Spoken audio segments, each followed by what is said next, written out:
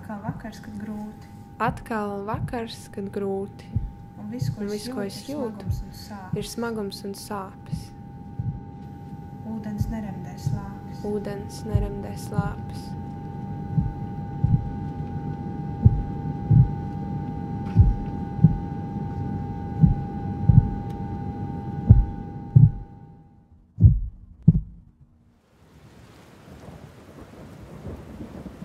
Es piesēdos, lai rakstītu, rokrakstu raustītu par to, ko jau 100 reižu uz papīra esmu licis, bet nekur tālāk tā arī neesmu ticis.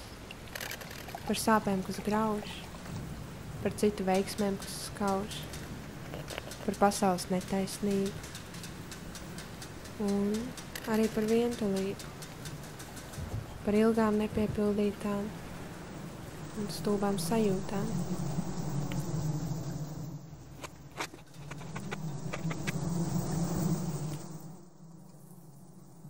Ja vēl sirdi purinātu, tad varētu vēl turpināt tā ilgi un dikti par to, kas dzīvē manā ir slikti. Bet šovakar, pirms acis krīt ciet, es gribu mazliet citā virzienā iet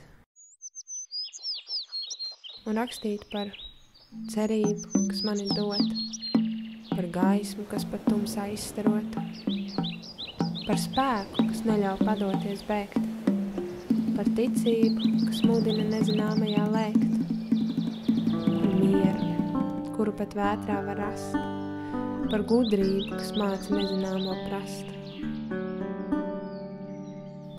par draugu, kas vienmēr ir līdzās, un mīlestību, kas līdz bezgalībai sniedzās, par Jēzu, kuru silītē gāja raudzīties gani, un to, kā viņš mira par tevi un mani, par nāvi, kas atnes patiesu brīvību, par dāvanu, kas ietver mūžīgu dzīvību, kā arī par izvēli, kas ir krietni skaidra, saņemties, cīnīties vai atdoties lietām, kas baida.